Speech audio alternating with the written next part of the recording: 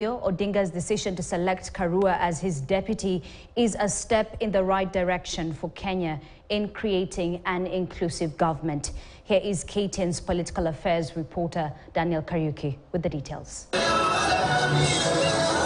After visiting South Sudan and Uganda and holding meetings with the presidents of the two nations, Azimio la Umoja One Kenya flag bearer Raila Odinga landed in Kilgoris, Narok County for 2 days of rallies.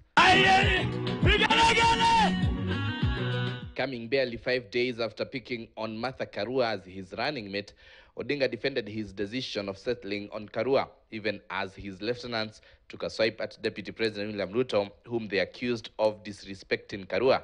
Mweka mama Martha Wangari Karua, simuona? Mama mnafurahi? Mama mnafuraha? Sasa upande mwingine kuna vijana ambao mimi nakuja kuweka sasa. Hii vita ni ya kina mama na vijana. Jana tumeshinda Murang'a na Nyeri na Mheshimiwa Martha Karua. Huko kumebadilika Kikuyuni. Yote iko nyuma ya ba. Sasa anakasirika, anasema mama moja, mama moja, mama moja. Manake anajua ule alichagua kama running mate, you cannot compare him with the Honorable Martha Karua. Yule mama anaitwa Honorable Martha Karua. Hapo na jina. Pana ite mama moja. Nani? Wacha madharau tafadhali.